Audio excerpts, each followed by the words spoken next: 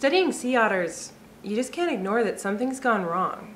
Since the hunt ended in the early 1900s, this tiny population has been growing, but it's only at 2,700 animals, and this area can hold a lot more.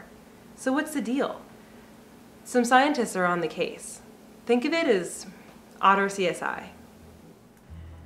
At the Marine Wildlife Veterinary Care and Research Center in Santa Cruz, California, a team of wildlife pathologists from the California Department of Fish and Game is unraveling a mystery. So what it looks like, very obviously to you, is a shark bite? Yes. Okay. But she can have more going on inside, so we'll take a look at that as well. Almost every sea otter found dead on the California coast is brought here for examination. They're finding more than 40% of the southern sea otters that come through this lab have died from some sort of infectious disease. This is an alarmingly high percentage for a wildlife population. To determine why, and to better understand what's happening in the ocean environment, each dead sea otter is now given a full post-mortem exam, or necropsy. What they're uncovering is disturbing. Dr. Melissa Miller is a senior wildlife veterinarian specialist with the California Department of Fish and Game, and the chief investigator of this lab. The kind of work that I do is really as a solver of riddles. And so anytime those otters are found dead along the coast, they're brought into our facility here, and one of my jobs is to examine those animals and try to determine why they died, but also equally important is to determine how they lived. What are some of the most critical things that you really want to get for every animal? It would definitely be age, sex, and looking at the internal organs real quick. If I had to look at it, at least if we had just a good picture of the internal organs, that can tell you a lot of the animal.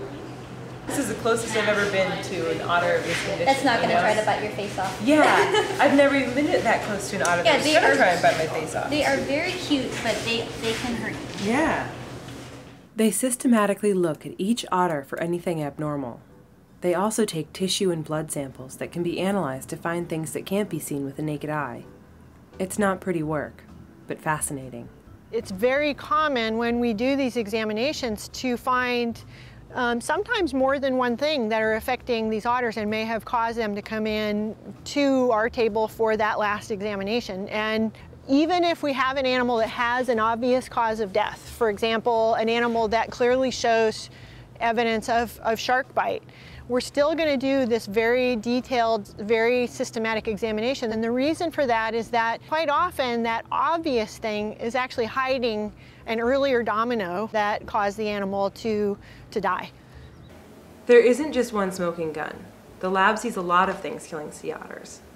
Researchers say that one of the primary causes of mortality is diseases and parasites, most of which come from land. One of the things that I often hear when people come up to talk to me about sea otters, they hear that all otters are dying due to a single parasite called toxoplasma. The importance of it is indisputable. It's one of the most specific and sensitive examples that we have of biological pollution, of pollution from land-based animals getting into sea otters, but there are many, many other examples too. For each case, the lab takes the same battery of tissue samples from the otter's skin, brain, and other vital organs. They can then examine the otters at a microscopic level. They've recently uncovered a myriad of killers, from a freshwater toxin called microcystin that causes liver failure in sea otters, to nasty parasites like the thorny-headed worm that can be picked up when an otter eats a tainted sand crab. So when did you stop thinking that this was kind of gross? Oh. I'm not well, I think as the day progresses, you're going to see what gross is next door here, but yeah. These fresh animals, I mean, there's no horrible smell here or anything. What other organs? I never found this offensive. Perspective of biologists. I think for us, it's not gross because our job is to try to find out what we think caused the death, and so for us it's not gross, we're trying to help the species. Okay. We see in that perspective. In addition to parasites, diseases, and toxins entering the marine environment, otters face other hurdles. There's a large predator out there. And recently, Dr. Miller and her team have seen an increasing number of otters killed by shark attack. Well, the stab-like wounds, yeah. The thing is, that they'll bite and it won't go through everywhere. So you sometimes get a nice jaw-shaped pattern, but most often not. So one of the bites was right here, but I don't see where it hit the bone. In many cases, they can tell the culprit is a white shark due to the telltale serrated scratches found on the bones. So we're seeing a disturbing number of otters that are being bit by white sharks. The frustrating part of that is that the sharks aren't really eating the otters. It seems like they're coming up and doing sort of a test bite. But the problem is if you get a test bite from a white shark, that's a hard thing to recover from. In one report, it was shown that sea otters suffering from toxoplasmosis were 3.7 times more likely to be attacked by a shark.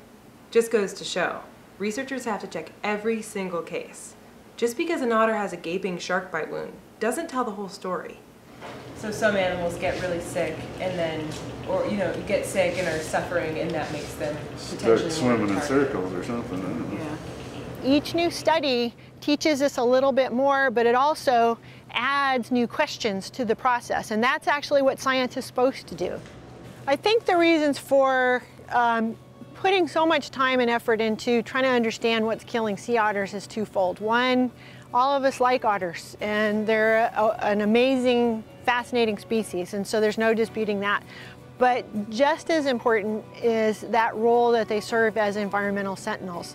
We have to remember that sea otters live in the same place that we like to go into the ocean, and they also eat a lot of the same foods that we do. And the kinds of problems that we're finding in these guys and the frequency by which we find it is concerning. Sea otters are trying to tell us some things that are really important, and it's time for us to listen.